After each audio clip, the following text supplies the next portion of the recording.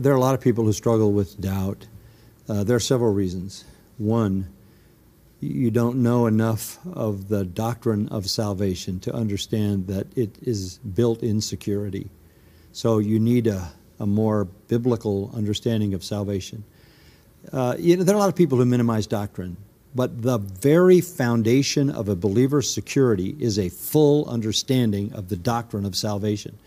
You can dismiss penal substitution, or you can believe it, and there the foundation is laid for your understanding that your salvation is eternal.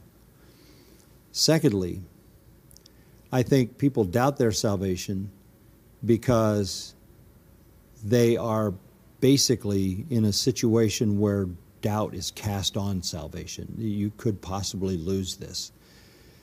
The reverse of that is this. Don't go back to an event, say, well, I know I'm a Christian because I prayed this prayer. Ask simple questions like, what do you love? What do you have strong affection for?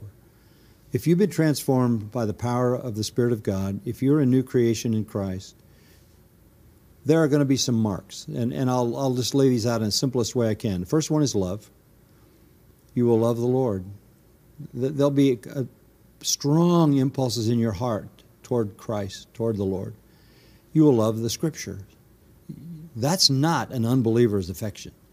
You will love the church. You'll want to be there. You will love God's people, and you will even love the lost. The second thing is, if you're a true believer, you'll be marked by humility. You won't be proud, boastful, brash, self-exalting. There will be just a very sweet kind of brokenness that's just part of you. Thirdly, you will desire what is right. Your heart will long for those things. So I say this, it's not the perfection of your life that demonstrates your salvation, it's the direction. And it's in the direction of love and humility and righteousness.